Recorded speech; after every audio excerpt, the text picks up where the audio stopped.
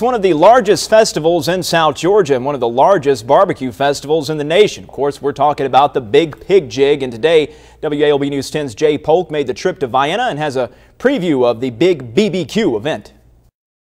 As you pass by on Interstate 75, you can't help but notice what looks like a small subdivision, and if you like barbecue, smells like heaven.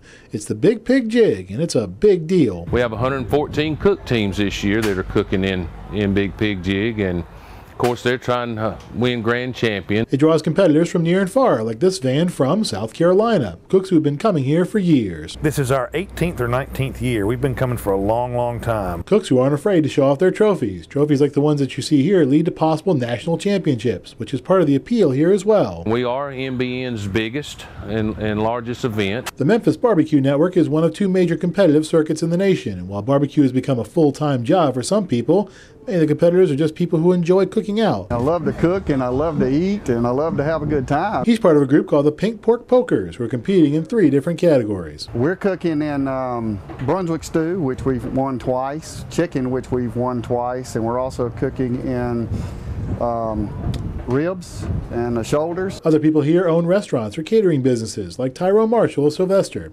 He'll take back what he learns here to his customers. The competition it makes you better.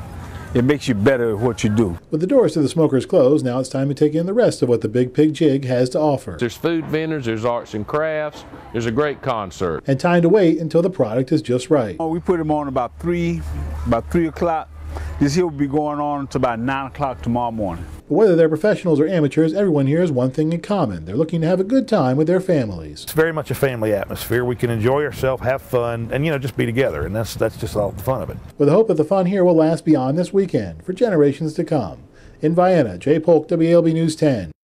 And I must say I'm disappointed that Jay did not bring back any barbecue, but the Big Pig Jig goes through tomorrow with one of the most popular events, public tasting of the barbecue that takes place at 2 o'clock. And to get a complete list of the events at the Big Pig Jig, you can go to their website, which you can reach through our website, WALB.com.